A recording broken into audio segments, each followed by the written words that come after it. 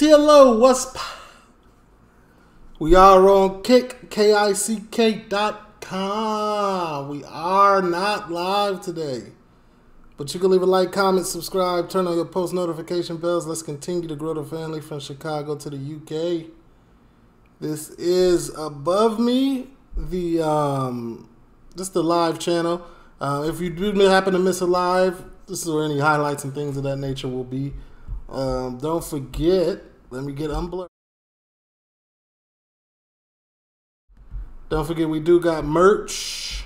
Yeah, get me. My bad. We also got the Patreon. We post here Monday through Friday. No Saturday, no Sunday, man. No. This is a brief thing of everything we got on there, man. And to check those out, man, just check the description.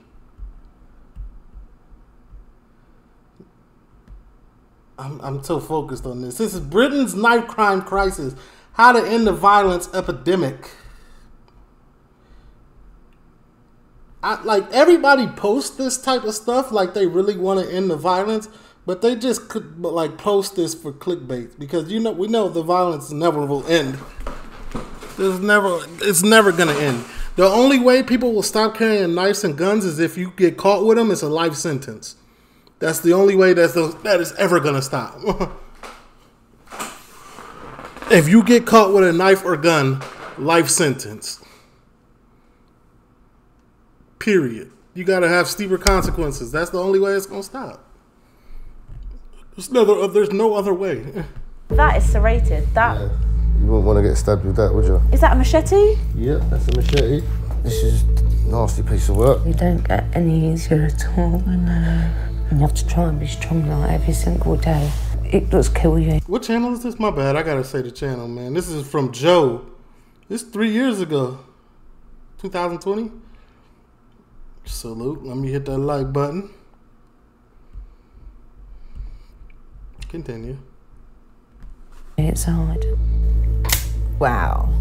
My God. Look at that. I feel properly disturbed by this. I got convicted of GBH and possession of offensive weapon. When you have it, you feel like invincible. I'm Rosanna Allen Khan, doctor, mother, and member of Parliament for Tooting.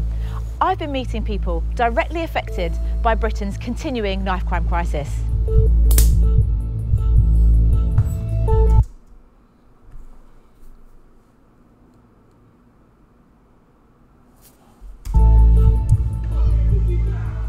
This is Tooting, South London. My constituency, my home. In June 2019, a local young man, 18-year-old Shayon Evans, was stabbed to death. I'm here at his memorial to grieve another young life lost and to try and understand how this kind of violence keeps on happening in Britain. Shayon's cousin spoke to me after the service. My mum just...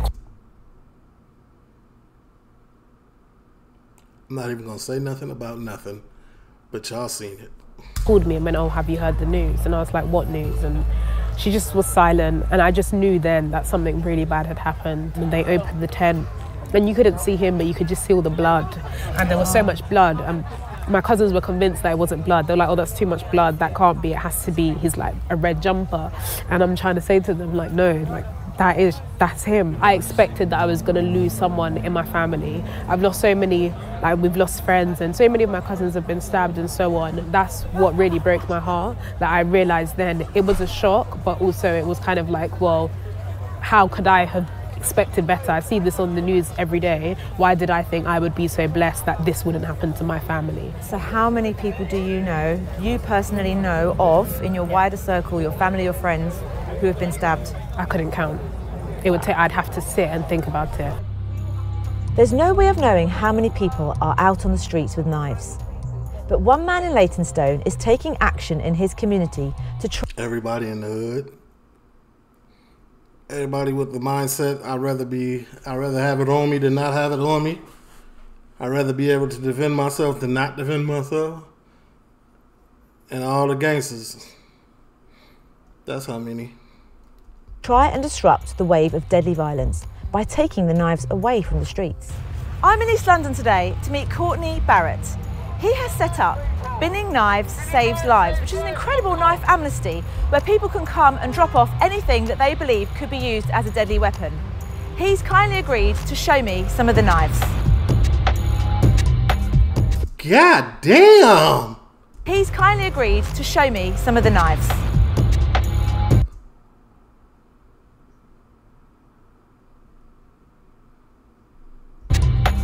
So these are all the knives we've got. Less than What was that, a gun knife? What was that? 4 hours. There's around 220, 200, less than 34 hours. 30, less than 34 hours. There's around 220, 230, something like that. This is quite clearly, it just says cheese on it. Yep. I mean, This one could do you a lot of damage, though. it really could. This one looks really old. It's old It's school. actually got hallmarks on it. But that butter is knife? serrated. That Yeah.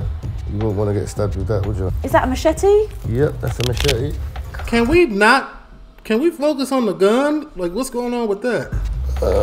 This is a nasty piece of work. No one in this country would have any need for this. This is what you cut through the jungle with. This one here wasn't actually dropped into our bin. Look, it's got a velvet inside. Bro got every piece of jewelry ever made on. All silver. This one, Holds value, no diamonds. I was called and asked to come and collect it because the lady couldn't make it to the bin. So I went and collected it just beforehand. I wonder if this would have been on someone's wall. Yeah, I think it's a decorative thing, but Yeah. these are the kind of things we're trying to tell people. You don't need them in your house because these are the things people get in an argument and come and grab them. The kids might be scared because they've been picked on by a gang or whatever, you know? You don't know. I think so often people think that larger knives do more damage, but that's not the case, is it? Well, to be honest with you, my point of view is that the smaller the knife, the more prone the person who's doing the stabbing is to stab repeatedly. So smaller blades can be more dangerous. That makes sense. Because they're used more. I've heard that a large proportion of knives used are actually kitchen knives. Yeah, around about 70% of knives used in knife crime are kitchen knives. People are clueless until we've told them the facts and figures and that. A lot of people just think knife crime's just to do with gangs and on estates and doesn't concern them. Yeah, no, that ain't. Knife crime can hit anywhere. Angry girlfriend catches you cheating, or vice versa. Man walks in on his girl cheating with another man. Boom, knife, bow, bow, bow. And those both kitchen knife instances right there. You know what I'm saying? Kid getting bullied outside of his house, like anywhere. You know, but we've showed them it does concern you. It can happen to anyone, any place, any time. You know. Anyone could be affected. Yeah. And anyone could be carrying a knife. You don't know. So with all those knives, what are you going to do with them? Basically, we're going to make a statue with them. We've got Black Horse Metalworks who have agreed to melt the knives down. And we're going to commission a youth group to make a statue with them. Wow. The statue will be dedicated to everyone that's been murdered by a knife in London in 2019. I've got a Anybody know of this statue? If it's made yet? diagram here on my phone please. somewhere. Oh my God. Say there's 140 deaths this year. Yeah. It's 100. His jewelry might be melted down knives. That'd be dope. 140 love hearts, making one big love heart Yeah. on a plinth with all the dates and names, etc. Yeah. The majority of the weapons Courtney has collected are regular kitchen knives that you'd find in any home. But there is a darker world of knives out there. Knives that aren't meant for cooking, and they're incredibly easy to buy. Several kinds of knives are illegal to sell in the UK. Knives like butterfly knives, flip knives, even knives disguised as other objects. All legal in America. Though they're illegal to sell, how hard are they to actually get hold of? I decided to try and find out and went to a well-known online retailer, and with a few clicks of a button, I was able to get some from China. This one's got a transformer face on it. This knife is very clever. This is disguised as a bracelet for all you Transformer fans. It's got the face of a Transformer on it, and the blade is inside there. But look at that. You could. I don't think that's big enough to hit nothing though. At least not on me, at least, because I'm a bigger dude. Maybe a skinny person, but like a bigger person, that ain't gonna do nothing. Maybe if you get them under the armpit, allegedly, because it's like, you know, skinny down there, over there. You could put it on your wrist, clip it, or if you flick it open very quickly and use it to do some serious damage. It looks like it's at least 1.5 inches long. A lot of thought has gone into the engineering. The fact that with one hand you can release the blade and hold it and repeatedly knife someone, it's frightening. Got to wrap them up well. Butterfly. Look at You know what's crazy? Like as a kid, like I used to want a butterfly knife so bad, but they're like, those things are super dangerous if you don't know how to use them. You know, the danger to you and others around you if you're trying to, you know, show off. But like you could buy them at a young age in America. You don't need to be 18, I don't think. Maybe. But I know where I was, you could get one. This is a butterfly knife.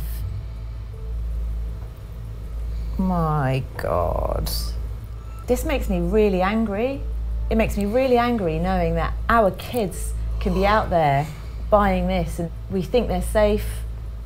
This is the tip of the iceberg. Thin package. This is a credit card knife. I'm not gonna lie, I feel a bit sick right about now because I've just taken out a knife that looks like a damn, I ain't never seen that. It could be in someone's wallet on any night out. It is a madness. This looks like it could be your Common Garden Stanley knife. Oh, it's oily. Wow. Seen those before. You can see it's really serrated and they're groups of 3 teeth.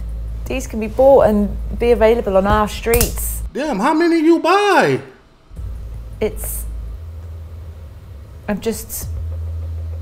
I'm actually quite speechless. I'm not often speechless, but words fail me at the moment. These knives are all designed with one purpose: to kill. And as we know from the endless... Injure, maim. I wouldn't say that. I wouldn't say that these are designed to kill. The only knife that I've seen that would be designed to kill for sure is that flick one, where she pressed the button and it came out. That's the only one that I've seen that's for sure. But the other ones, you could, you know, they're designed definitely for something else. Headlines, so many of those killed kill. And as we know from the endless headlines, so many of those killed by knives are teenagers, kids. As a mother, as a human being, the idea of a knife being turned against a child makes me sick. I need to understand what losing a child to violence feels like and what it does to a family. I'm on the way to Leicester to meet Amy Morgan. She's a mum who so sadly lost her son Tyler in 2015 after he was stabbed in the chest. I heard of this story. She has turned her pain into power and has become a tireless campaigner against knife crime. Amy has joined other bereaved mothers in protest, taking action to try and stop more young people losing YouTube, that is paint. Their lives to knife crime. We met at the spot where Tyler... Yeah, I remember this story. He was on his bike and they got chased on another bike. I remember this. Was killed. You know what happened down there that night? And then I guess in a way, I suppose your brain and your emotions are just trying to process everything. And I guess coming here kind of is part of that process, I guess. To think that it's where he had his last moments, yeah. And then we had his plaque done in memory. Yeah. You see, in loving memory, Tyler Thompson, your beautiful soul and your vibrant smile, taken too soon. I think this was the bike one. Gone but not forgotten. Rest in peace, Tyler. 10th of April 1999 to 24th of the 11th, 2015. People forget, people don't care, people move on. He would have been 24 this year. People don't want to, you know, they don't want to remember it all the time, but to us it's something special. Amy invited me into her family home. She told me about what happened the day her son died. Tyler was stabbed twice, in the arm and fatally in the chest. The doctor at the hospital said that where he'd been stabbed at the bottom of his heart, and that's why they couldn't do anything. And then I later found out he'd, like a case survivor, he drowned in his own blood or cardiac arrest, but it would have been really quick. But just like, I think to myself, like, you know, maybe this wasn't the bike case. what were his last thoughts? Did he know? You know, did he think, did he, you know, did he want me there? No. Guaranteed his last thoughts was mom. Where's my mom? Guaranteed, because when I was in a situation where I thought I might lose my life, that was my one thought. So I guaranteed, not to make you feel any worse or make anybody feel bad, but I can almost guarantee that. You know, it traumatises you like that. Especially if it's like a one-parent home, you definitely the last thought. That way. And what about the person that did it? Like, what? He'd already got caught carrying a knife, like about 14 months before we killed Tyler. And apparently had a caution and went on a knife awareness course. Right. On that evening, there was like a confrontation, and Tyler and this individual had a fight, and the fight had finished, and Tyler got on his bike to leave. This was the bike one. And then he went up to him and stabbed him. He got... So bro couldn't take his L. I think this is a different bike one. So bro couldn't take his L in the fight and then... sentenced to 11 years. He got a year off for being on remand. He got a year off for not putting us through a trial. 9. He'll serve half of that. I got into 4 years. Attorney to try and get him to look at the sentence again. 4.5 years. That Tyler was responsible for his own death because basically they'd had a fight before the incident, which... That's... what? Still, they had a fight like men, and then it was supposed to be done. What do you mean it was responsible for his... If it more than a kick in the teeth, how can you be responsible for your own death? You know, he weren't the one that was carrying the knife. That's messed up. You know, it's like all his 16 years of life meant nothing to the justice system. His lawyer probably felt manslaughter or something. Yeah, That's because crazy. it don't get any easier at all. I know. That's... And you have to try and be strong like every single day. And, you know, you're just breaking inside because it does kill you. And he was a minor. So I'm pretty sure the guy who did it was a minor too, so... Died. This is the one that was 8 weeks old at the time. So he'll never get to know him, you know, that hurts. Though Tyler may no longer be with us, his memory is more than alive and the pain of his death more than real. Before I left, Amy showed me Tyler's memorial video.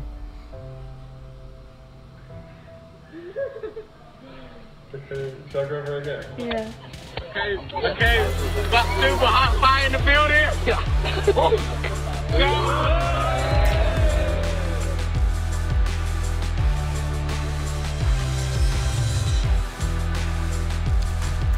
That's fucked up. That's messed up.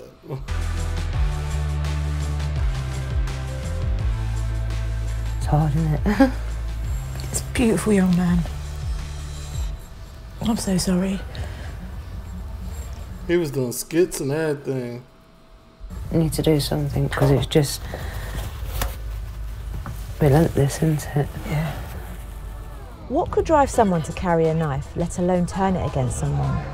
I'm at Carney's Community, a boxing club that helps give at-risk young people direction and mentoring. I'm meeting 2 young men who can't be identified, who both carried knives. I want to understand why they did it and what the consequences were for doing so. Can you tell me a little bit about your time in the criminal justice system? I got convicted for stabbing someone else. I got convicted of GBH and possession of an offensive weapon. A lot of people around me were carrying knives. I've even got into fights and arguments with my own friends, and my own friends had pulled out knives on me. And I don't know what happened, but at one point it's like pride for me And it's like a lot of other people became more important with anything else. No one wants to lose. And what made you feel, first of all, that you needed to... When I was in Chicago, I'm gonna be 100 with y'all. When I lived in Chicago, the reason I started carrying pipes was because other people was. It's because I had this X amount of guns pulled on me, and I was like, you know what? Next time somebody do that, it's up. You know what I'm saying? So my environment turned me to that. You know what I'm saying? Your environment is directly tied to how you gonna move. Now, sure, I could have been like, nah, man, I ain't finna move with no pipe. I'm not finna move like that. I ain't got to do that. But me, I had like, by the time I had got my first one, I had maybe 2, 3 pulled on me, point blank range. And I was like, you know what? I'm not going to be playing goofy out here. But one thing about it was I could fight. So everybody had to do that. So everybody was doing that to me. So I was like, all right, bet. That's the table. That's the games we doing. All right.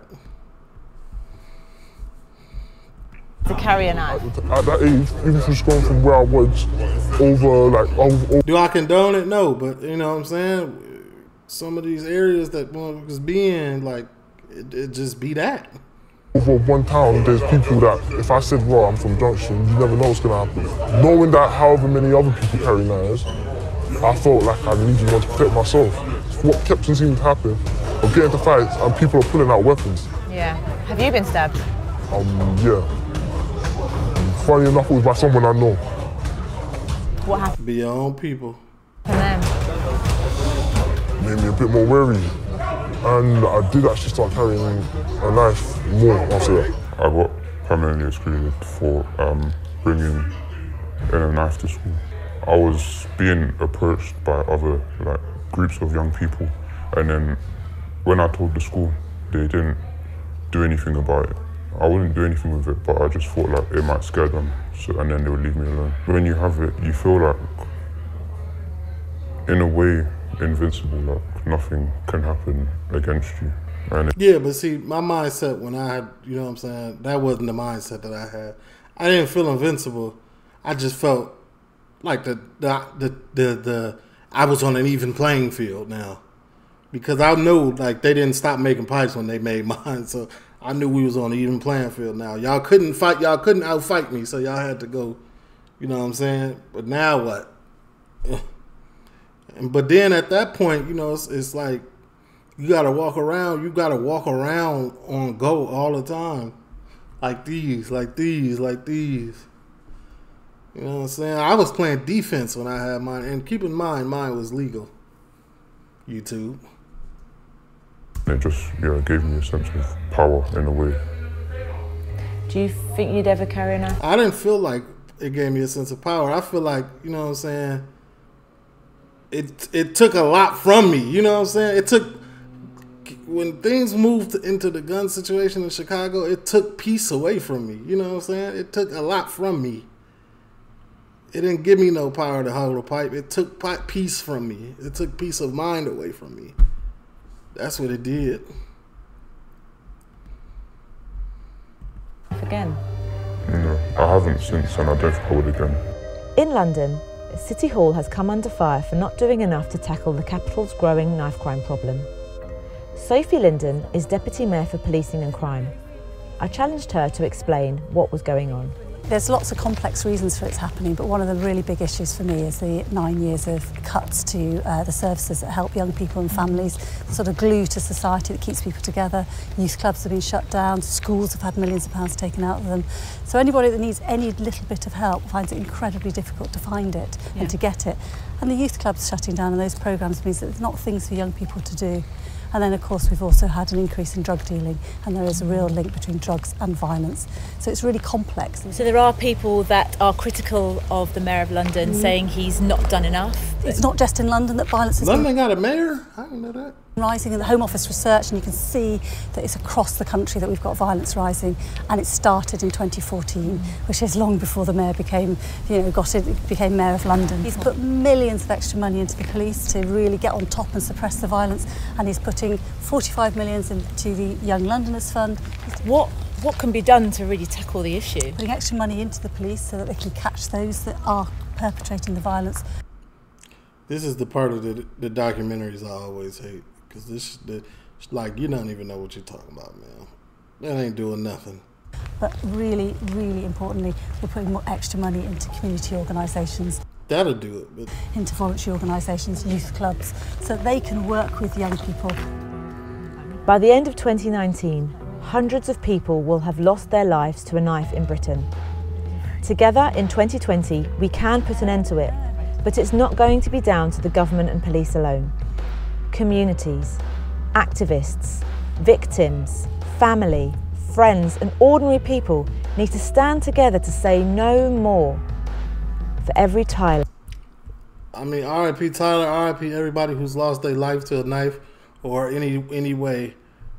But that ain't gonna be enough either. For every Shayon. For every life needlessly lost to a knife.